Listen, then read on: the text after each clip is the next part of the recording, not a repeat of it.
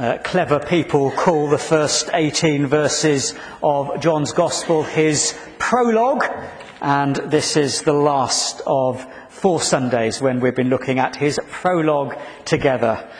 Gosh, I wanted to get the word in twice, so there we go. The impending birth of a child in your family. Everyone is so excited. Will the child be delicate and fair and gentle like Mum? Or will the child be big and butch and bovine like Granny?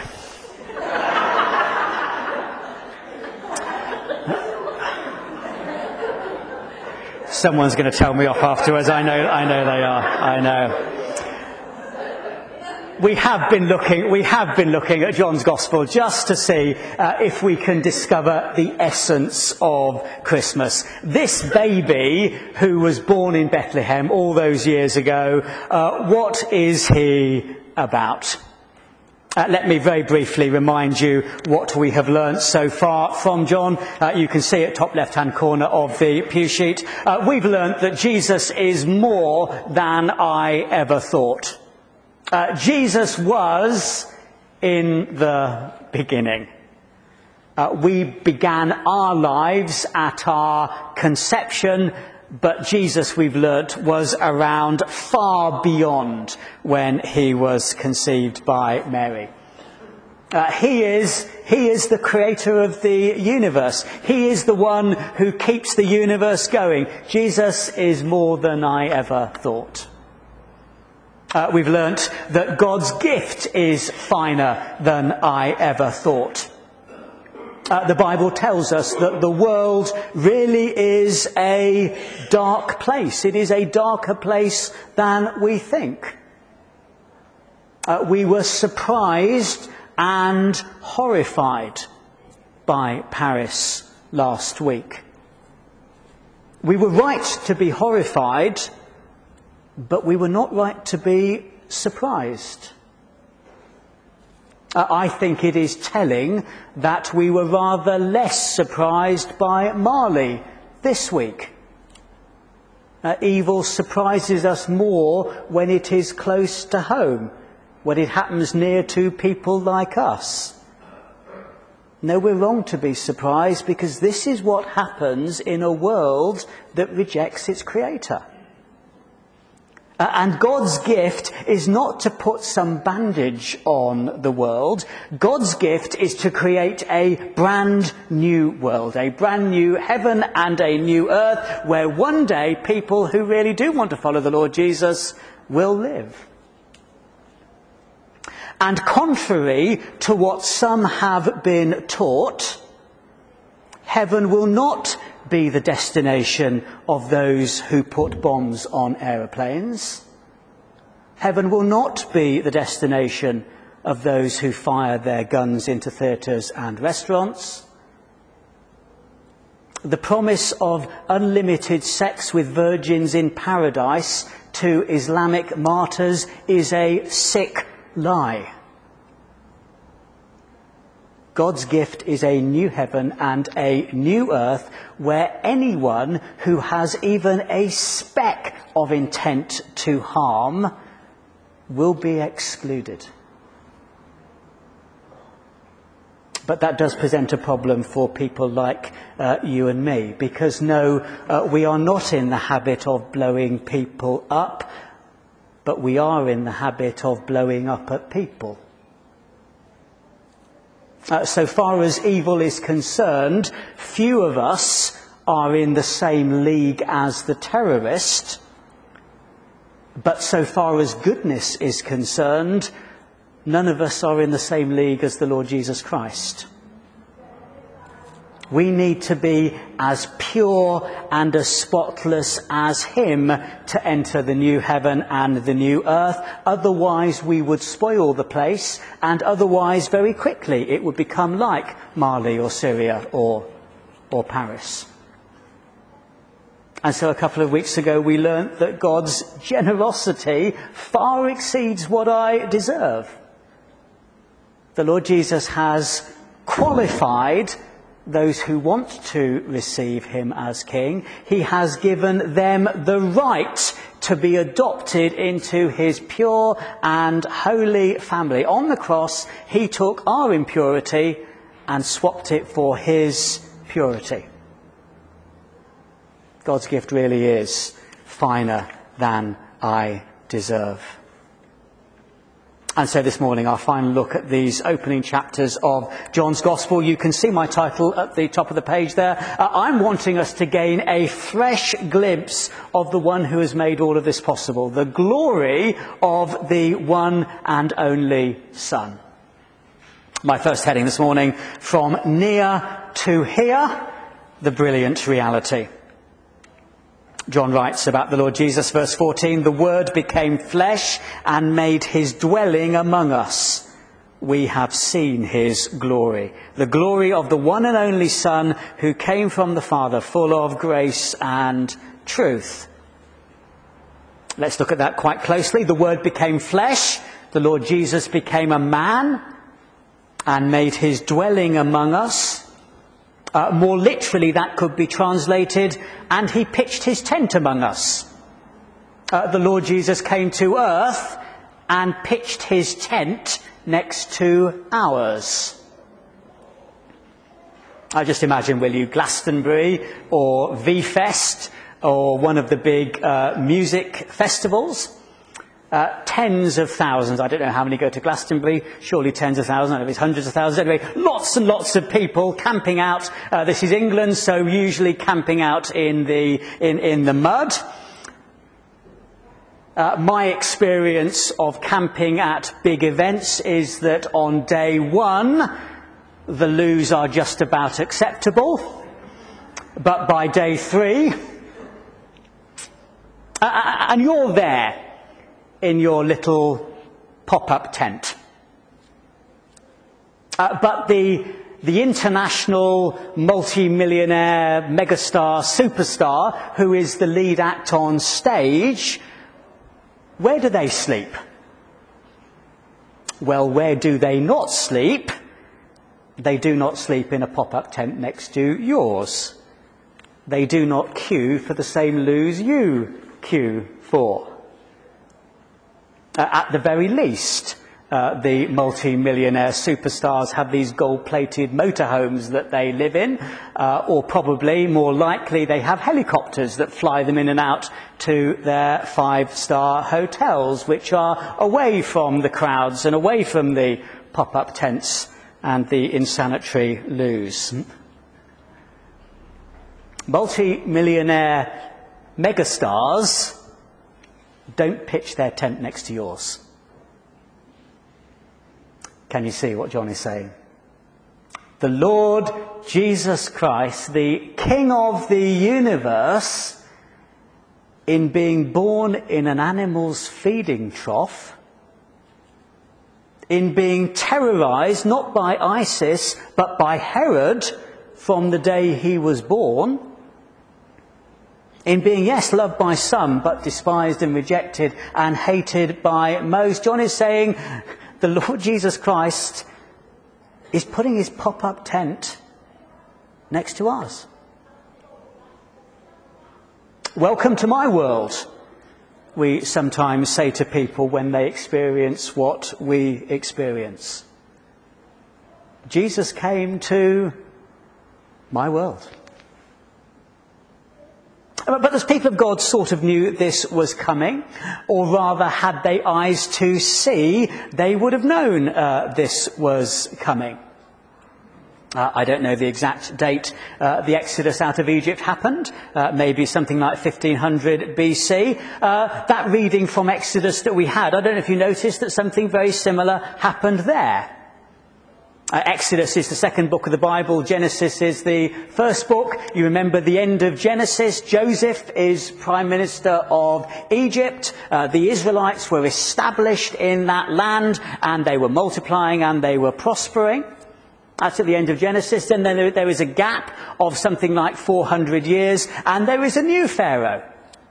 A new Pharaoh comes to town and he hates God's people and he puts them into slavery. And the book of Exodus tells of God raising up Moses. And you remember those 10 terrible plagues that were inflicted upon Pharaoh and Egypt? And how Moses helps the Israelites exit out of Egypt, exodus out of Egypt, and they go through the Red Sea. God leads his people, God guides his people, God provides for his people, God gives them a legal system so that they can safely live. I don't know the numbers, maybe 2 million people in the desert, 2 million Israelites. Where did they live? I don't know my history, but I can just about imagine that the Sinai Hilton had not quite been built at that period of time. So where did they live? Well, they lived in tents.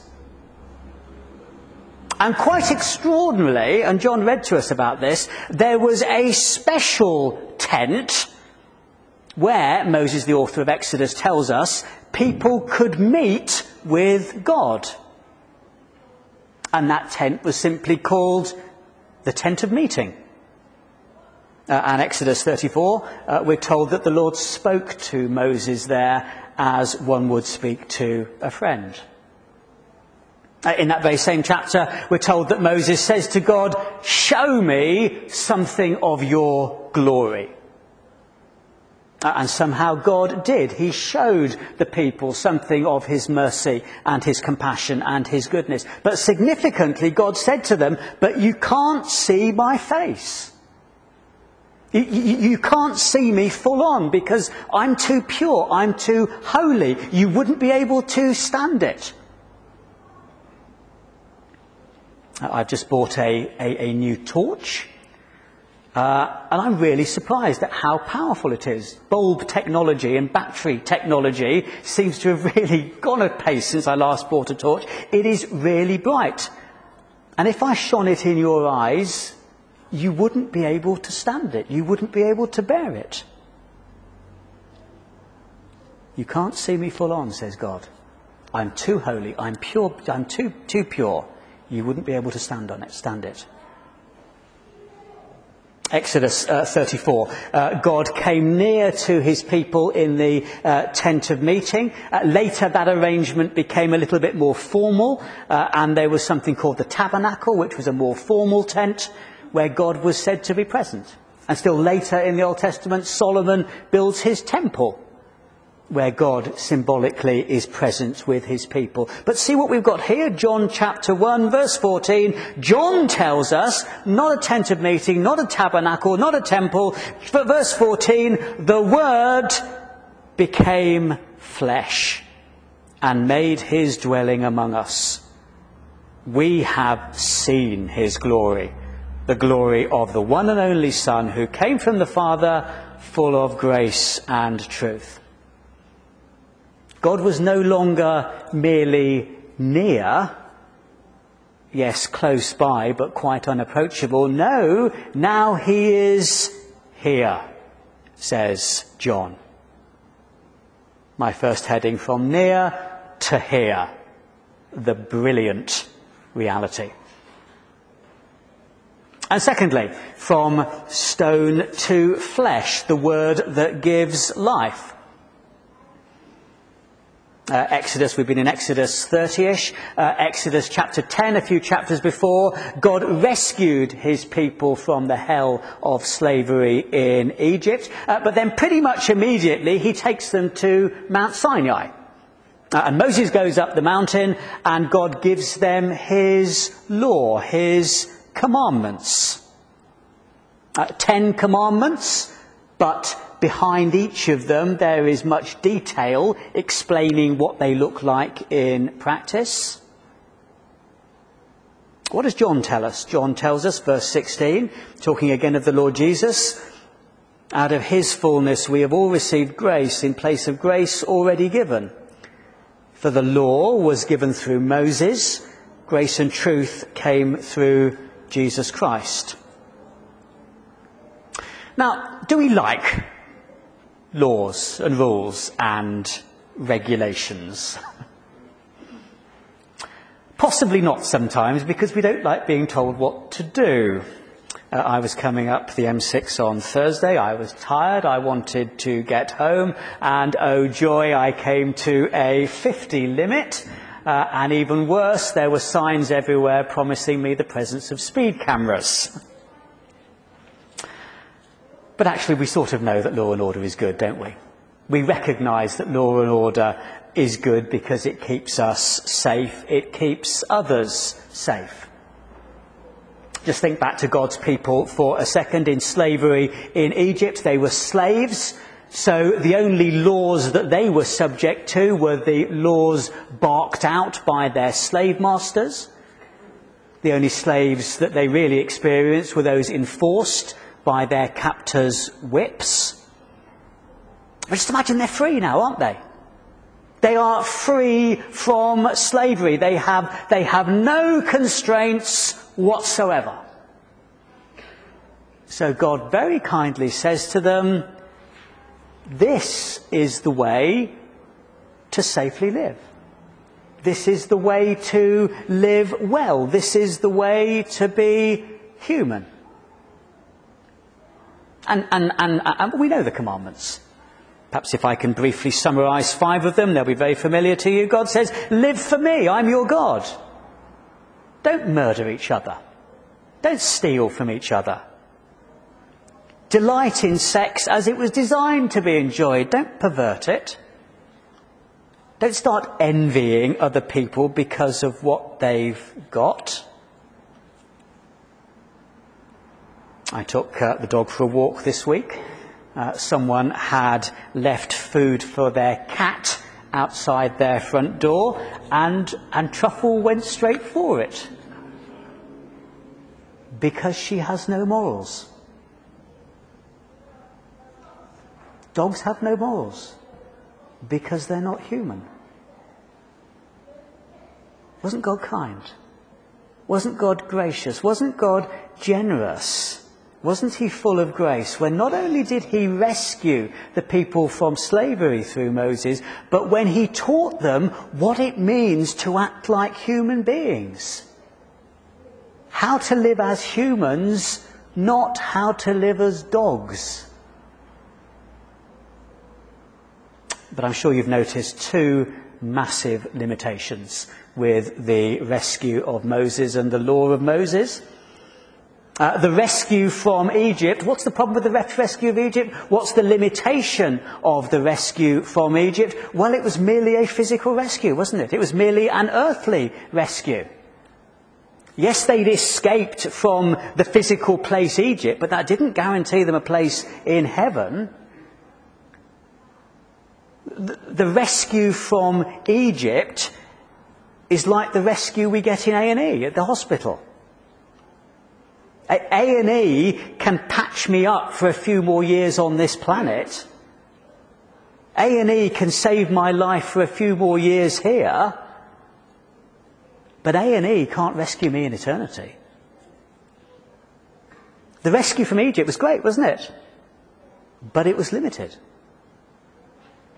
And the law of Moses, what's the key problem with the law of Moses? What's the key problem with any list of rules? Well, the key problem is, I can't keep them. Few of us, I imagine, can honestly say we have never broken the speed limit. Often our speed just creeps up and we don't notice, and sometimes, frankly, we deliberately push it because we're late and we think we'll get away with it.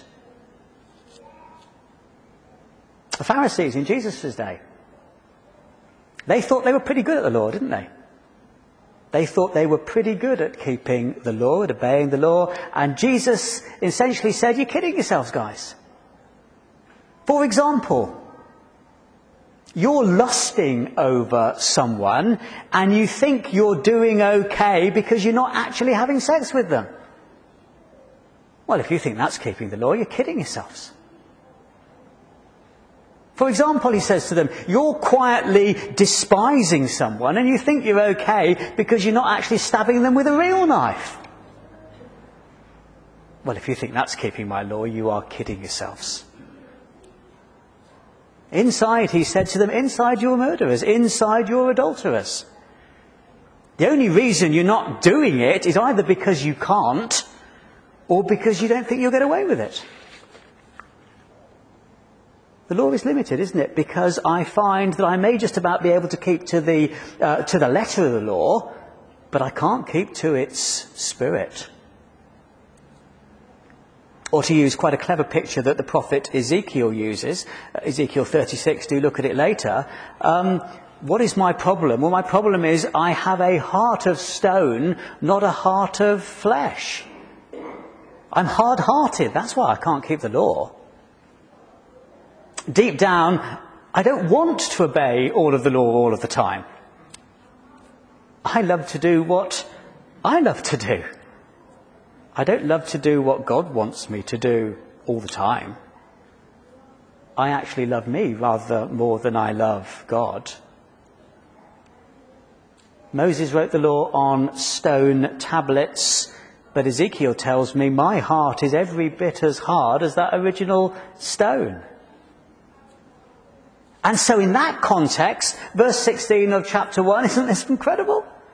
Verse 16, speaking of the Lord Jesus, out of his fullness we have all received grace in place of grace already given. For the law was given through Moses, grace and truth came through Jesus Christ. Lots of grace already, says John. Lots of grace already given. Rescue from Egypt.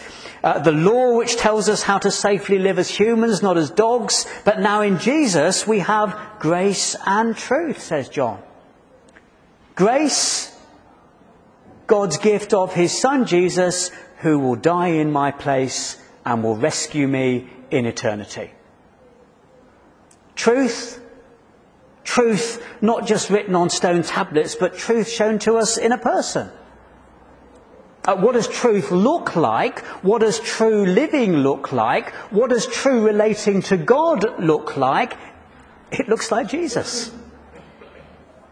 And later in John we learn how he will send that other person of the royal family, God the Holy Spirit, who is called the Spirit of Truth, to live within his people, to transform his people, to give them hearts of flesh instead of hearts of stone. From stone to flesh, the word that gives life. And very briefly, my final heading, seeing, knowing, telling. John writes, verse 14, the word became flesh and made his dwelling among us. We have seen. We have seen. Verse 18, how have we seen? No one has ever seen God, but the one and only Son, who is himself God and is in the closest relationship with the Father. He has made him known. How have we seen? How have we seen? God has revealed himself in Jesus. Why has he done this? So that he may be known, so that we may know God for ourselves. Why has John, our author, or what has John, our author, done with what he has seen? Well, self-evidently, he's written it down for us. He's told us. He's told us so that we might believe and that we might have life. Seeing, knowing, telling. Another John, John the Baptist, what has he done? Seeing, knowing, telling. Isn't that him too? Verse 15, John testified concerning him. He cried out, saying, this is the one.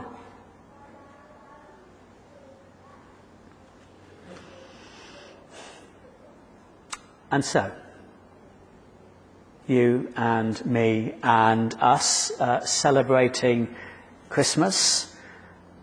Why will you celebrate Christmas this year? Maybe you will celebrate because you have seen the unique Christ. You have seen that only Jesus reveals, only Jesus saves, only Jesus loves like this. You will celebrate because you've realised you don't need to look anywhere else for revelation. You don't need to look anywhere else for safety. You don't need to look anywhere else for loving security. You're celebrating because you've seen that knowing him means believing in him alone. You've seen that Jesus is the light in this very dark world. You've seen that Jesus is someone we can confidently and boldly proclaim. Why will you celebrate Christmas this year? Maybe you will celebrate because you have seen the glory of the one and only Son.